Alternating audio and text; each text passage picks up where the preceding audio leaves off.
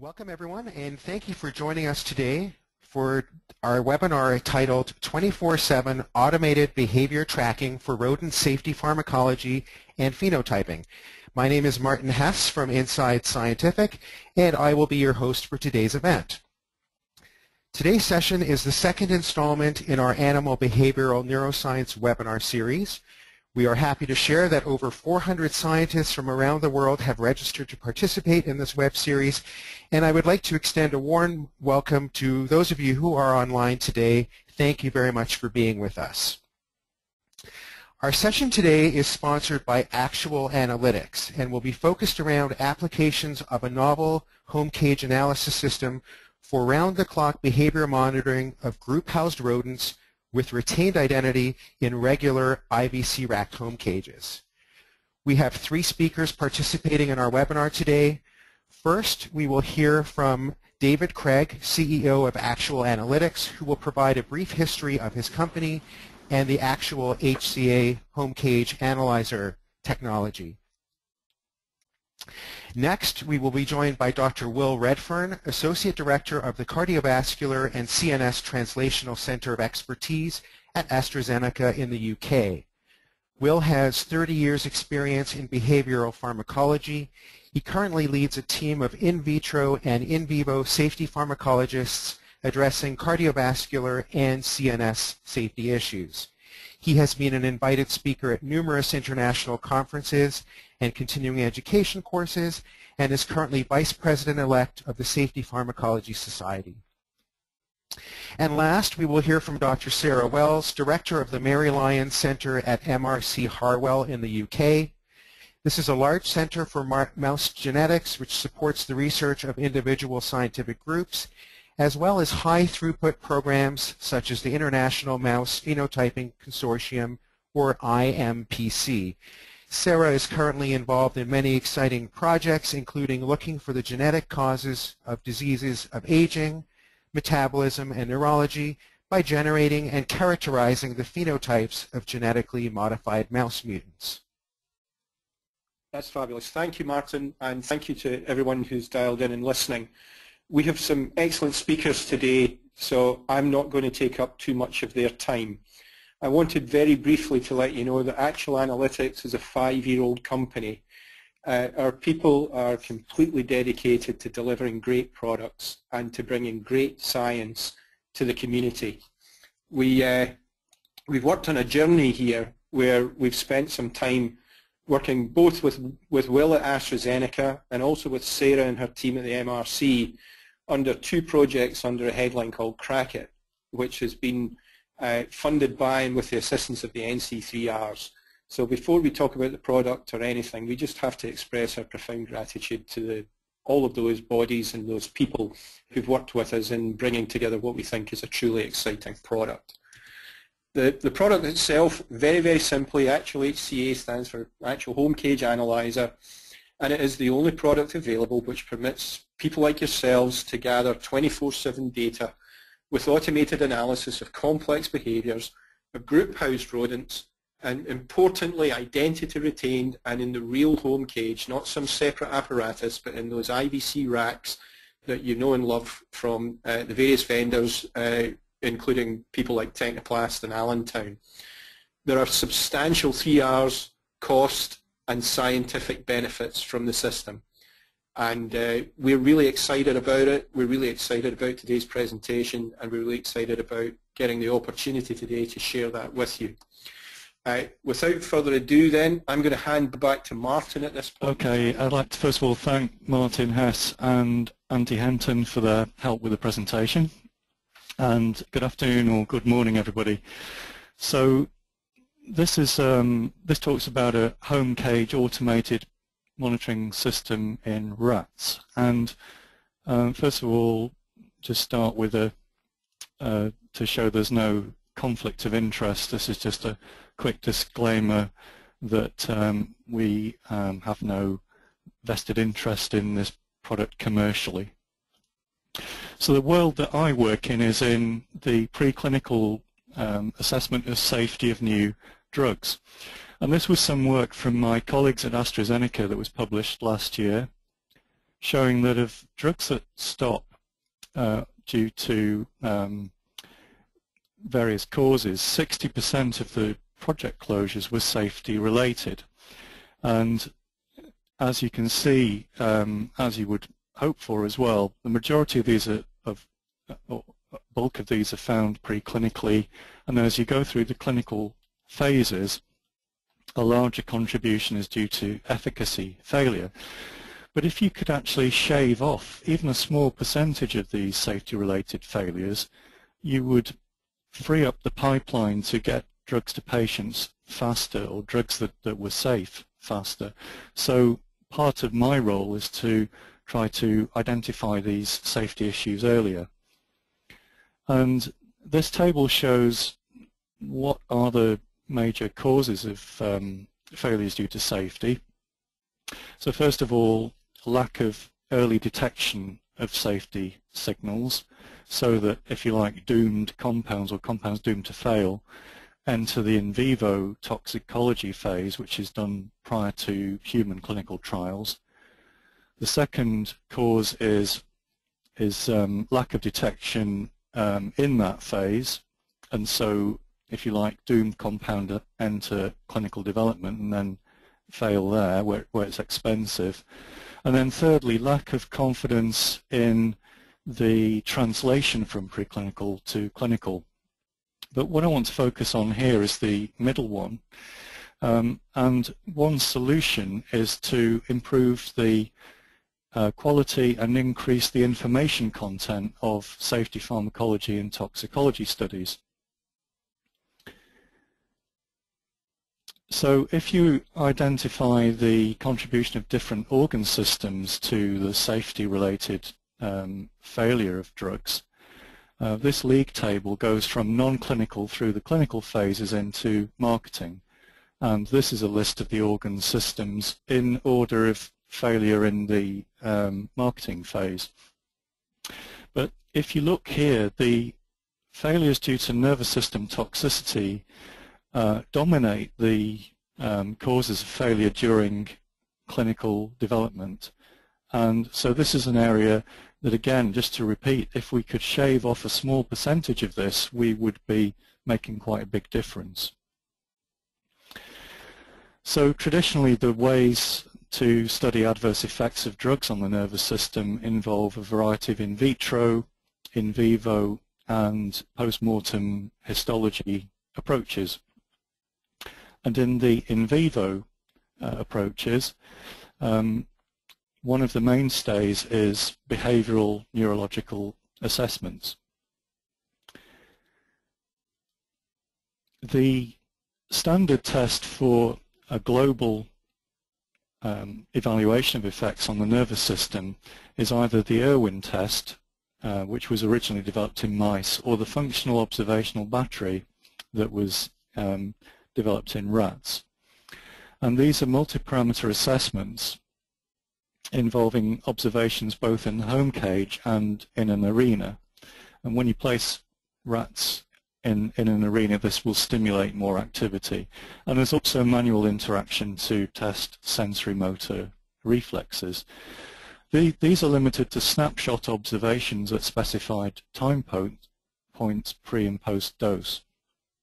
The principles of the two tests are similar, and if you like, you can divide it into 4 domains. So autonomic effects such as piloerection and body temperature, neurological effects including gait and convulsions, sensory motor effects, so these are reflex responses, and behavioral observations including activity, rearing, and bizarre behavior and stereotypy. And these 2 tests have been evaluated and validated pharmacologically. Another approach, particularly to look at the effects of drugs on activity, is locomotor activity. And this either is done in a novel arena or in a home cage situation. So in a novel arena, animals such as rats will explore the novel environment, and there are really two phases of the locomotor activity: an initial exploratory phase followed by habituation.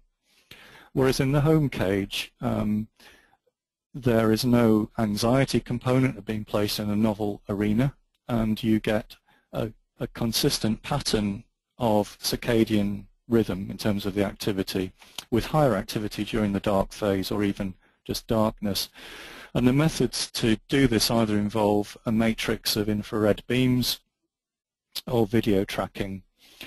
The problem is that you have to place animals singly for most of these assessments.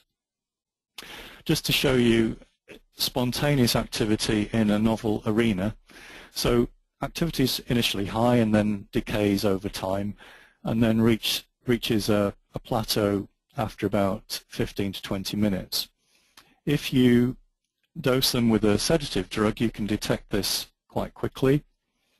Whereas with a stimulant drug, initially it's difficult to detect the activity because the activity of the vehicle control animals is quite high, but in the stimulant dosed animals the activity remains high during the period.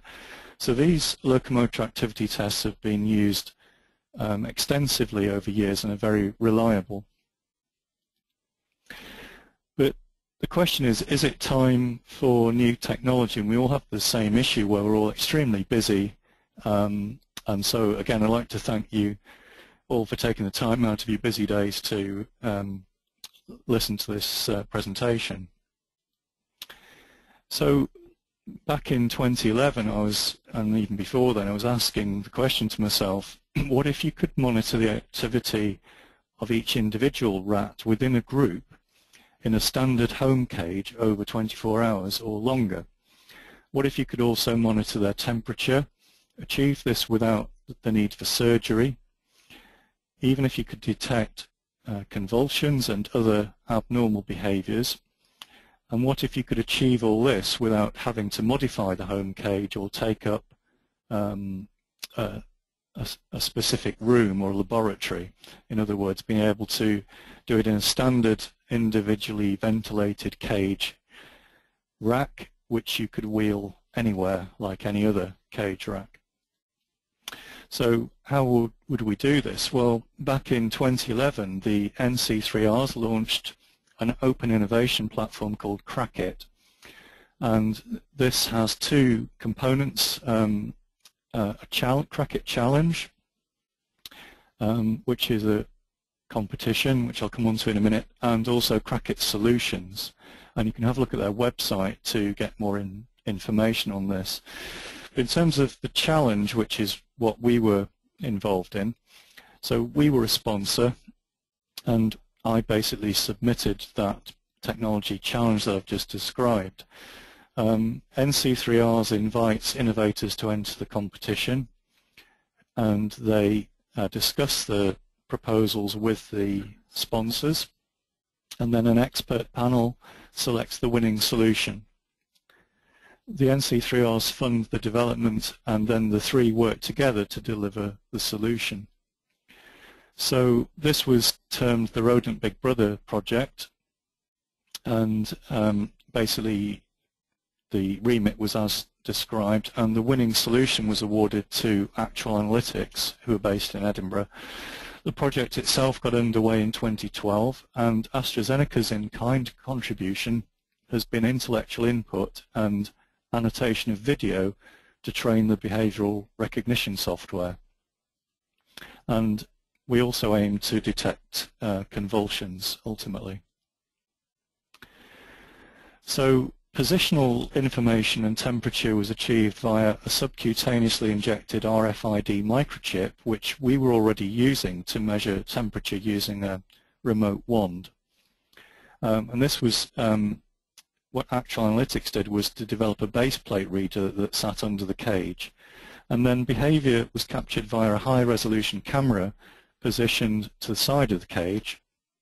And the cage itself was illuminated by infrared lighting that gave 24-hour lighting. So we're currently undertaking a full evaluation and pharmacological validation. So in our world, what we want to do is incorporate it into early investigative toxicology studies in rats. So this shows the sort of size of the RFID microchip, and that's injected subcutaneously in the rat. And this probably shows a better image of the setup. So within a standard cage rack, you've got one of the modules is basically given over to the camera and the microcomputer that stores the data, and there's a base plate monitor under the cage, as described here.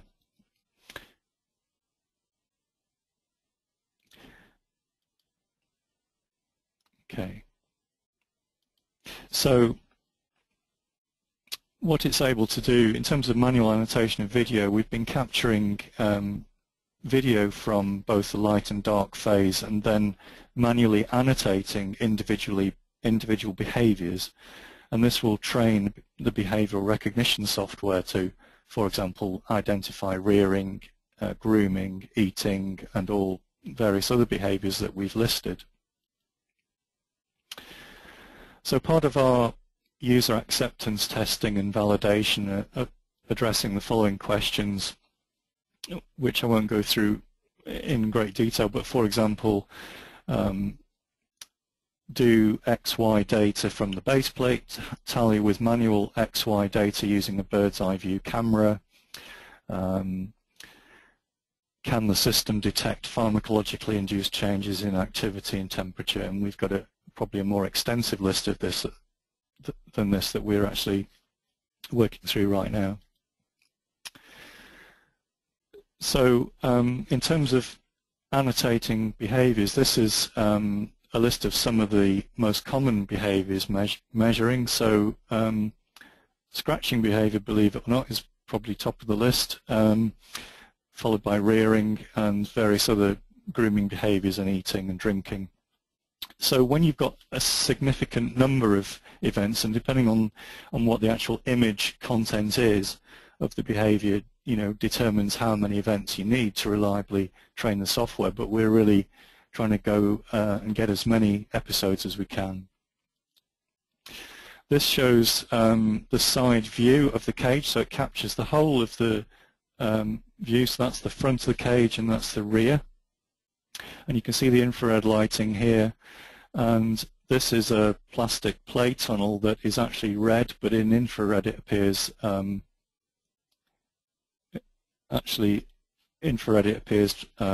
transparent. In terms of the base plate activity, you can see an individual actigram plot here showing circadian rhythm in terms of higher activity during the dark phase, and if you get group data, so this is temperature and activity, you can see a nice circadian rhythm in both activity and temperature in the group of rats housed 3 per cage. In terms of the periodicity, you can see higher activity during the dark phase, and a periodogram shows a peak. This is like Fourier analysis, showing a peak at 24 hours where you'd hope it would be.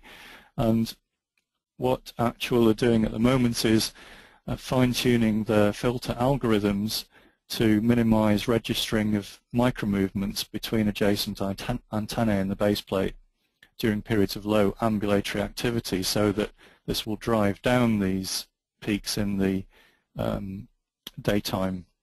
So that's happening right now.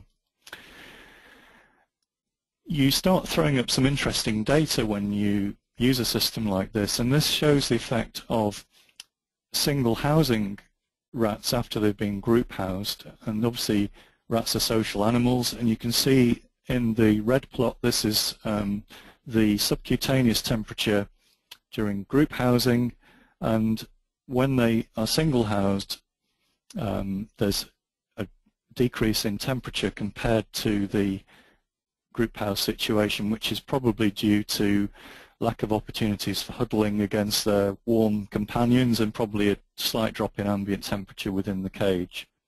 But again, it shows the importance of group housing rodents. So just to summarize the advantages, this is a technological breakthrough, and it really wasn't possible to collect data like this before now. So it enables continuous 24-hour monitoring over days and weeks, increases the information content of existing study types, so we'd be doing these studies anyway, and we're getting more data out of them. Animals are able to be housed in social groups. Apart from a subcutaneous injection of a microchip, it's non-invasive. We don't need to modify the standard housing cages. The modules fit inside a standard IVC cage rack, so you don't need a bench top for it in a dedicated room. And also, we are not using additional animals to obtain this data. This is on animals within the existing studies. And future developments include automated detection of convulsive behaviours. Outside safety assessment, I can see potential for looking at drug withdrawal phenomena. So one of the, if we have centrally acting drugs, we have to look at the effects of what happens after you dose them for, say, 3 weeks and then cease the dosing. And this would be an excellent approach to measuring behavioral and temperature changes and feeding changes that occur on drug withdrawal.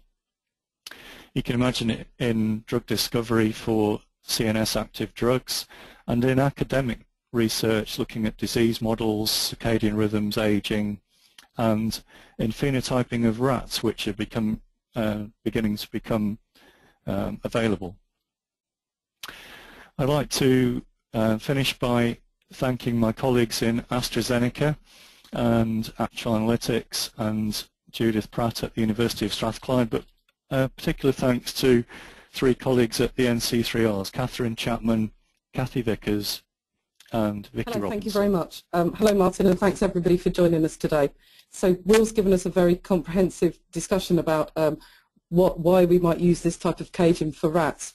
And I'm going to talk today about mice and about what use this caging and this new type of phenotyping may be for mice. So of course this project is also part of the CRACIT programme, and I should just say that the CRACIT programme is driven and funded by this organisation called the National Centre for the 3 Rs, which is a organisation within the UK that's part funded by some government agencies, including some of the research councils. And they really drive the refinement and the reduction and the replacement of animals in research in the UK.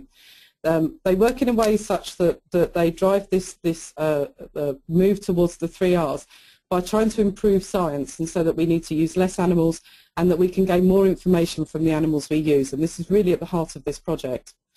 The CRACIT programs are for technological developments, but they're really of a special spin on this. So they're of developments that we all really thought may not be possible or may not be possible at the moment, and are real challenges, so real innovation challenges.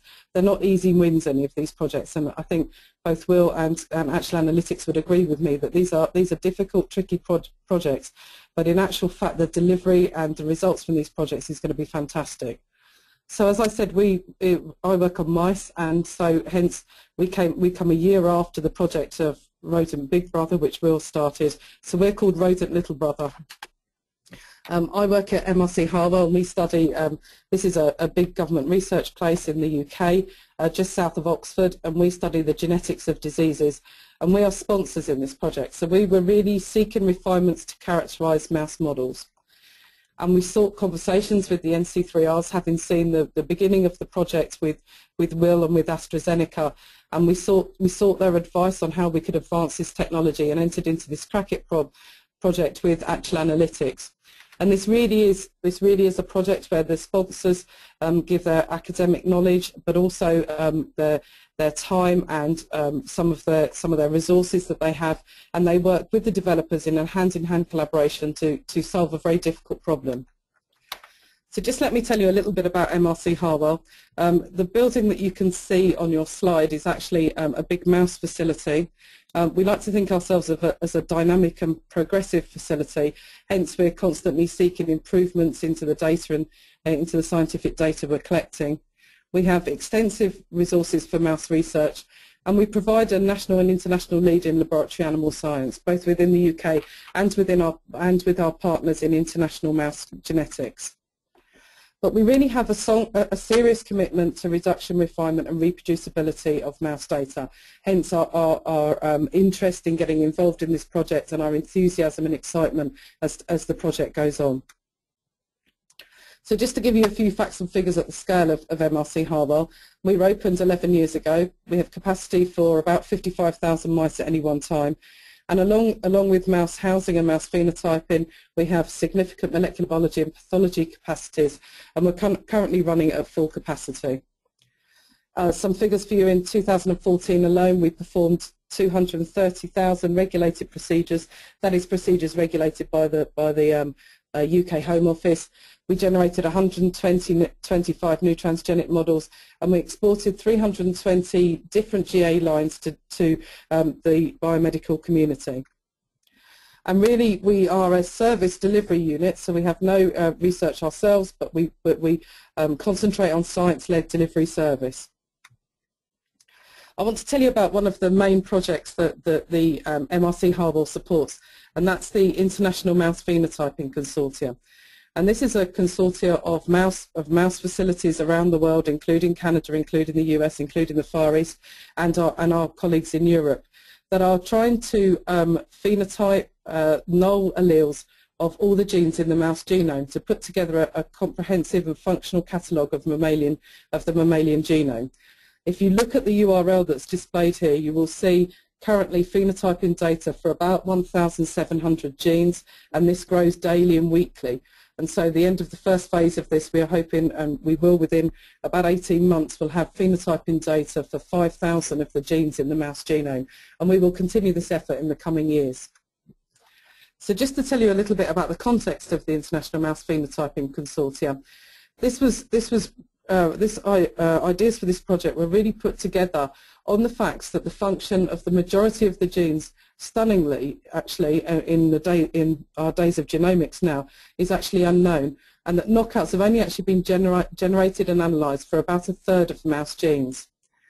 I think all of those working on bioinformatics and looking at the data will see that data for these genes is patchy, and it's dependent upon the interest and the experience of the investigators. So you don't necessarily get all of the data for a single gene, just the data of the specific field that the investigator is interested in. There is an increased attention, we know, throughout the scientific community for reproducibility and reliability. And so really the IMPC has developed an approach for broad-based phenotyping to provide a comprehensive picture of disease states and to integrate this very closely with human and clinical genetics. And we have connections with and work with rare disease consortia, biobanks and genomics projects. So why were we particularly interested in getting involved in this project and to do behavioural monitoring? Well, I think if you work for the Medical Research Council, then you really have to address what the medical needs are of the country you're working in, or the current medical needs of the population. And these are some figures taken from the Neurological Alliance that actually paint a picture of the need for studies into neuroscience within the UK. So there's estimated about 8 million people within the UK are living with some sort of neurobehavioural condition, about 1 million of which find this condition disabling in some way. And about 1/3 of a million actually require help with most of their daily activities because of this neurological disorder, so a massive clinical need. Of course, some of these diseases are being addressed by the genomics projects, but we know that mouse models and animal models are widely used to research neurological diseases, and that's because of the similarity between the mouse and the human genes, and also the physiological and anatomical similarities between mouse and humans. The only thing is that with using a mouse as a model for a human disease, we hit one hurdle, and that is we can't actually ask the mice how they're feeling. We can't ask them questions. So we need to start working up a picture and working up experimental assays where we can assess the well-being of the mouse. And we do this by assessing normal behaviours such as digging and climbing and nesting. But how can you measure the signs of neurological disease? You can measure abnormal signs, and we can do this in our regular and our current behavioural platforms. So you can measure behaviours such as hyperactivity, you can measure social isolation, you can also measure disrupted sleep. But there's a major challenge to measuring mouse behaviour and measuring mouse behaviour in the laboratory, and that is that it changes during the day. And you can see here this is a recording out of our circadian rhythm equipment, which shows that on the blue section here, these are when our lights are on, but the mice are asleep, and then when the lights go off, you can see these black lines represent the mice running more. So mice are much more active during our dark phase and during their day. And when we're around during the day, when we come into work, which is our light phase, and we can see the cages, those mice naturally want to be asleep. There are some other challenges. Mice like being with other mice, and mice do not like being in new places. So placing a mouse on its own when it has been socially housed, as you can see from Will's, it has temperature effects on rats, but it will also have behavioural effects. And sometimes if you monitor the weights of mice when you've singly housed them from a group housing situation, you will see their weights drop. And there is a growing concern on the welfare side of things that it actually is quite cruel to house a mouse on its own, especially in a situation such as an IBC where they don't have any other environmental cues and that they don't have any other smells or many noises from externally. It's a bit like solitary confinement, people say. Also, mice don't like new places, so we can measure animals, we can measure their activity very well in arenas, but they don't like to be in them, and it makes the mice go into a state of anxiety, and that state of anxiety can actually confound your experimental measurements. So the environment can be stressful, we know that, and they don't like to be on their own. So the Crack-It program really addresses these challenges.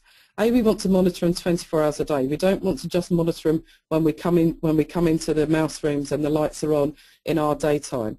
We want to monitor them in their home cages because we don't want to put them in areas where they're stressful, and we want to monitor them with their cage mates because we think that there are welfare issues with them being on their own, but there are also issues behaviours we won't be able to measure if they're on their own, and we won't be able to measure those social interaction behaviours.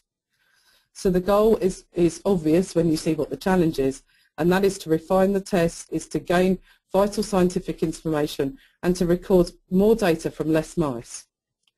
So Rodent Little Brother looks quite a lot like Rodent Big Brother, apart from it's a little bit smaller, and I think that having to decrease the size of the distance between the camera and the cage and having to increase the sensitivity of the base plates which read the chips has really been a technical challenge, but we're really showing some great data at the moment.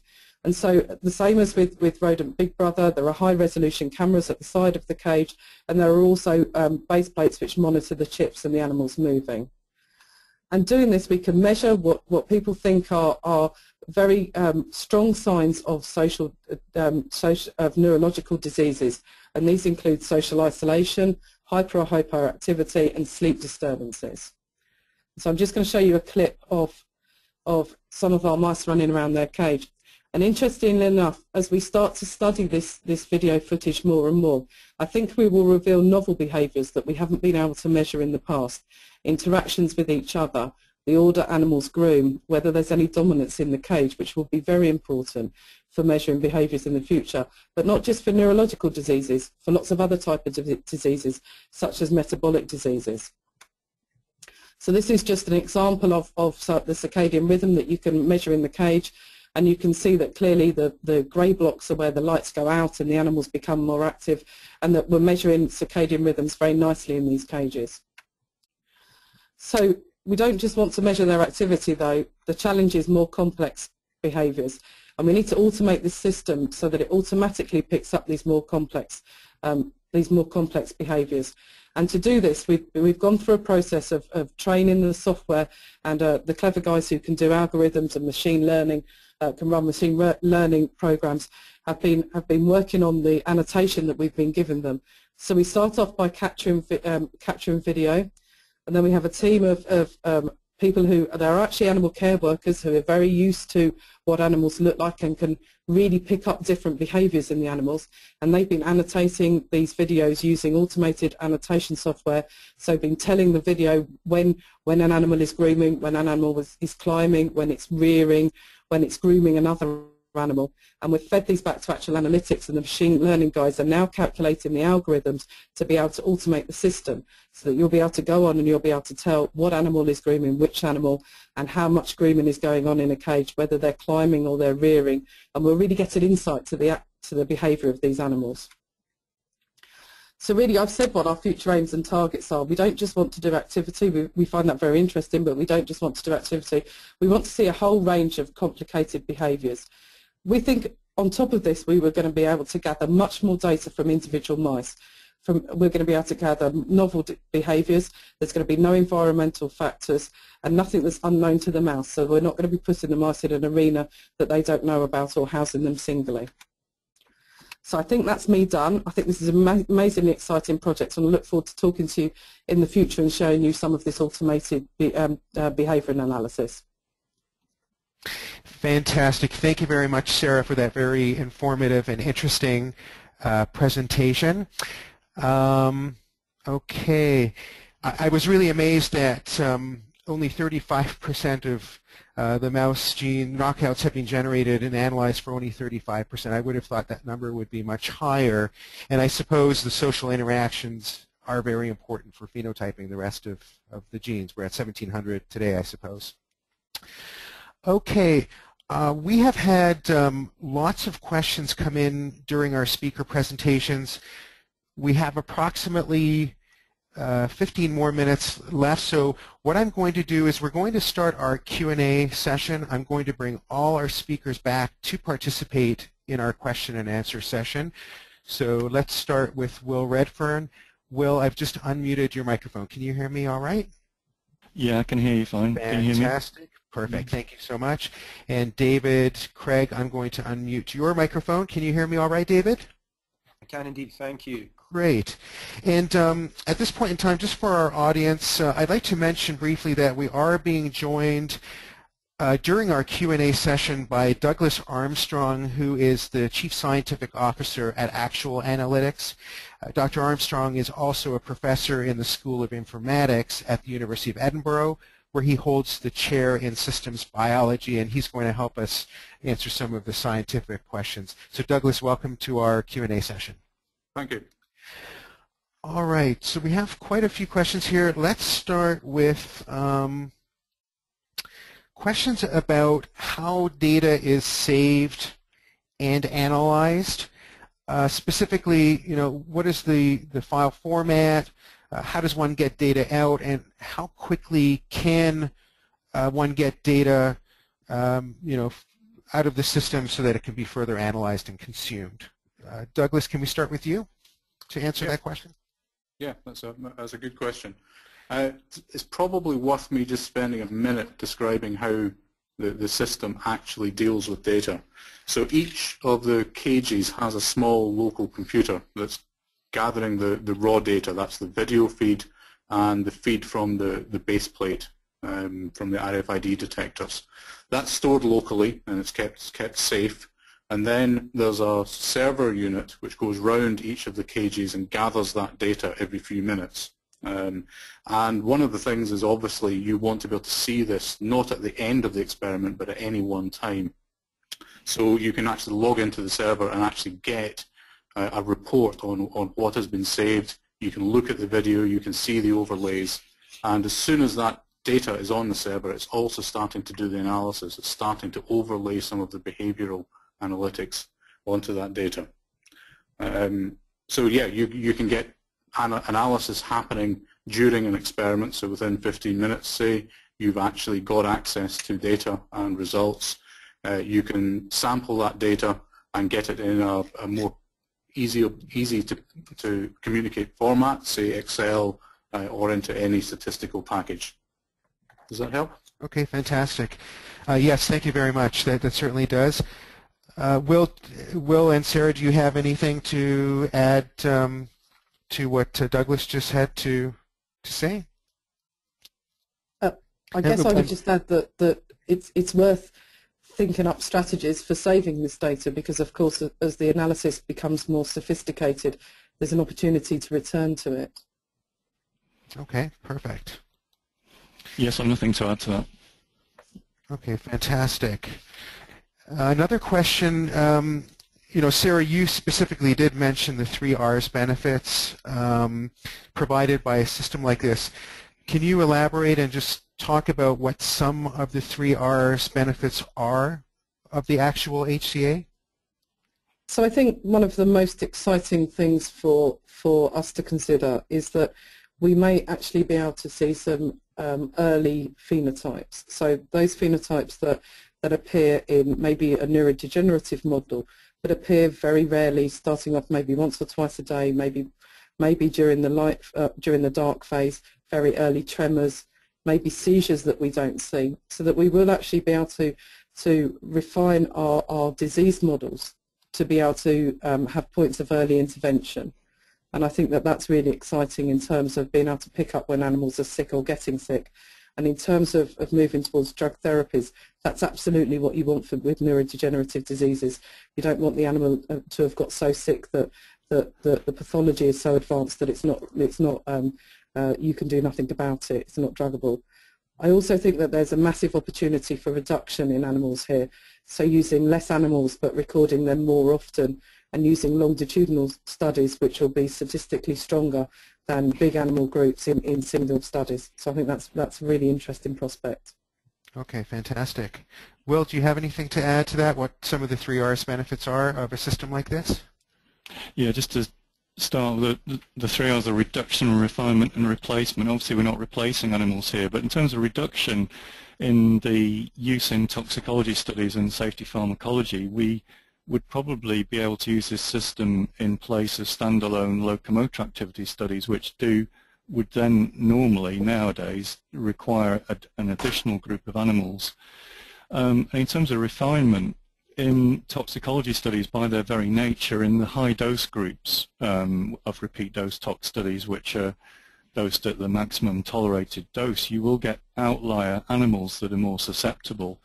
And this system would enable you to detect animals at risk, and you would see, that maybe overnight there'd been an animal that had a reduced activity, or possibly hadn't been feeding, and that would supplement decisions made on a welfare basis. So, I can see both on the data, for the scientific data, and in terms of welfare impact, that this would be quite a helpful system. Okay, fantastic. Douglas, do you have anything to add from your perspective? Just a brief point that because we have the identity of each of the animals, in certain studies you can actually mix the treatment groups into different cages, and that actually gives you a data point per cage per animal, and actually that's allowed some of the early studies to actually reduce the number of animals they've needed to get the same statistical power. Okay, great. Fantastic. Just looking here. So what else could the system be used for beyond the examples that were shown today? Will, I'll start with you. You did bring up a slide towards the end there, but can you maybe just elaborate on some other exciting things that you see in store, or what's perhaps most pertinent to you?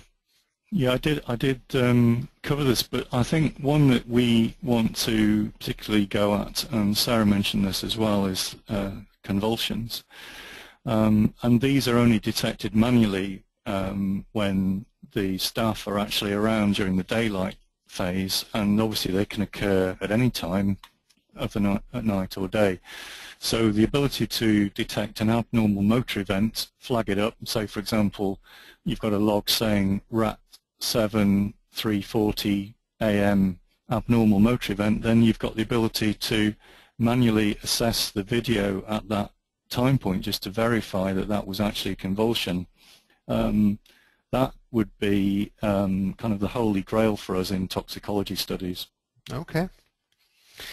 Perfect. And Sarah, do you have anything else to comment on in terms of what you see as an example for a system like this beyond what was shown today by yourself and Will?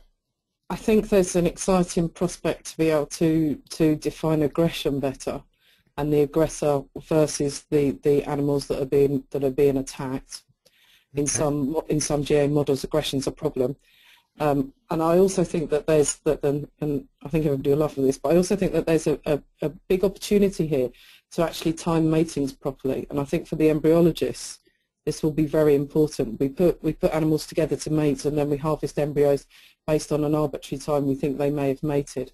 And I think you could stage embryos, and you can really look at fertility if we could video it. Okay, perfect. And I assume convulsions, aggressive behavior, and all this, the mating behavior, are all behaviors that you're scoring and analyzing now, and are being. They're difficult to analyze. It's difficult to analyze mating behavior. You have to stand by a cage and wait for it to happen. So, if you could do it in an automated way, it would make it much more logistically possible.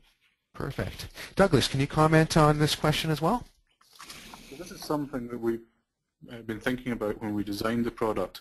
That people will always come up with new ideas for things they want to do. And Will and Sarah have described the process through which we gather information to train the system to do something new. But we've designed it so that you keep all of the raw data, so that when something new comes along, you don't have to do the experiment again. You can take the new analysis algorithm and apply it to all of the old data and say, have we seen this before, or what would my experiment look like if I was interested in convulsions, for example. Okay, great. Just looking at the time here, we still have a few more minutes. A question here is, can the system be used and controlled remotely? For instance, over the weekend when a lab would not regularly be monitored and people aren't around. I don't know who wants to take a stab at this. Douglas, do you want to start, perhaps? Sure. There's actually very little to control in the system once it's up and running, and it is designed for days, weeks, up to months in terms of study length. So yeah, it will run over the weekend without any intervention. There is the ability to export a live feed. So with appropriate network connections, you could actually remotely connect into the system and see exactly what's happening live.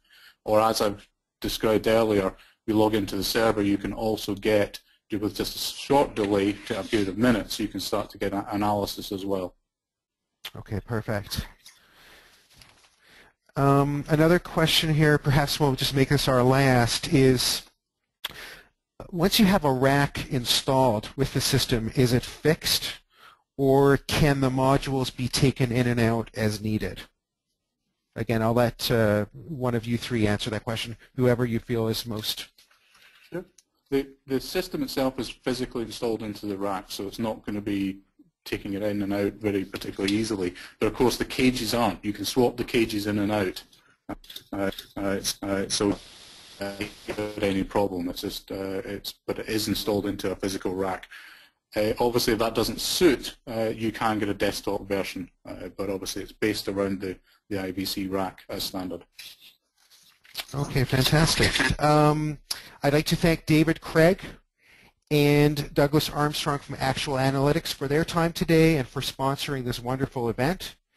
And finally, a huge thank you to Dr. Will Redfern and Dr. Sara Wells for their fantastic presentations and for sharing the results they are collecting with this very exciting new technology. Just a final reminder to everyone that today's webinar has been recorded and will be made available for viewing at InsideScientific.com. The slide presentations and answers to all of the questions that were submitted today will be made available. We had quite a flurry of activity in terms of questions asked over the last 5 to 10 minutes. So we will make that Q&A report available to all. Please look out for an email from us with links to access these resources. Upon completion of this event, you will be presented with a brief survey. Please take a moment to complete the survey that will follow the webinar. We do like to obtain feedback from you so we can continue to put together meaningful events and programs for our scientific audience.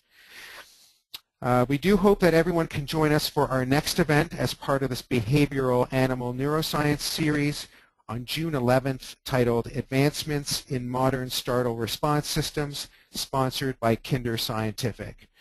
We hope to see you then. Have a wonderful day, and we look forward to seeing you again at another one of our upcoming Inside Scientific webinars. Thank you.